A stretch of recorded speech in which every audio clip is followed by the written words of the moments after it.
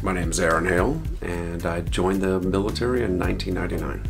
I loved cooking in the military. I was cooking for a 3-star admiral and his top brass. It was a great experience. By about 2004, I wanted to have a more direct role in the effort. So I requested to become an EOD technician. EOD, or Explosive Ordnance Disposal, is the military's bomb squad, and I deployed to Afghanistan.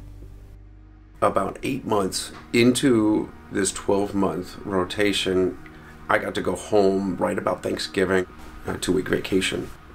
Flew back to Afghanistan. My team picked me up in our armored truck, and we drove from the airfield. And along the way, the patrol leader called back from the front of the convoy and said, "There's a roadside bomb up ahead that's been found." So we pulled up our truck and we got to work. The robot did its thing, and it separated the pieces of this bomb so it wouldn't work. And then it was my job, as safely as possible, to collect as much evidence as I could and then dispose of the rest by detonating it. I started making my way towards the site, and there was a secondary device that hadn't yet been detected. That detonated and just punted me into the air.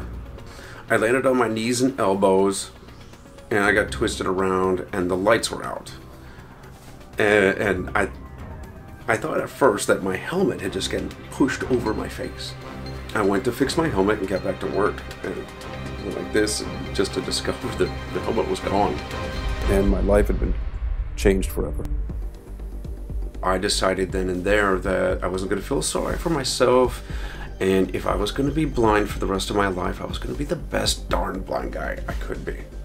So I got up, I started running.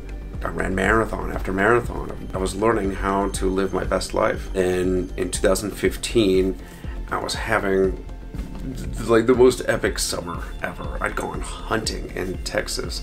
I climbed 3 14,000-foot peaks in Colorado in a single day. And then I also had a fantastic week-long first date with Michaela, and I start feeling very dizzy, very fatigued, and I didn't know what was going on, but I woke up with this it's like a soul-crushing pain, and within moments I realized I needed to call 911.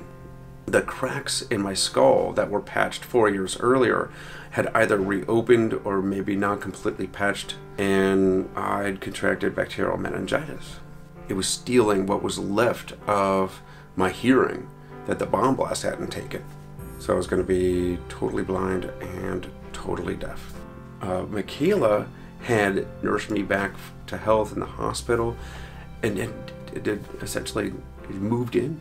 I could regain some of my hearing through the cochlear implants.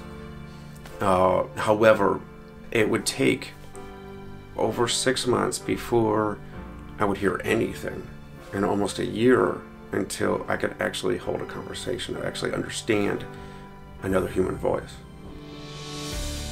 Thanksgiving was coming, and I was determined not to feel sorry for myself. We invited family from all corners of the country. I started making cakes and pies and cookies and everything. I started making batch after batch of fudge, and Michaela noticed 2 things. 1, I was smiling for the first time in about 6 months, and 2, the fudge was piling up. I mean, there's so much fudge.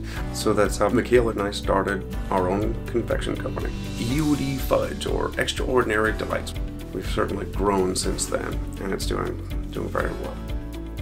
That silver lining type lesson where every challenge is an opportunity, and that life is always worth living. I told you! Very important veteran, VIV, just like EOD now has a new meaning. I love this couple so much. Extraordinary delights you are as human beings. You have a standing ovation, by the way.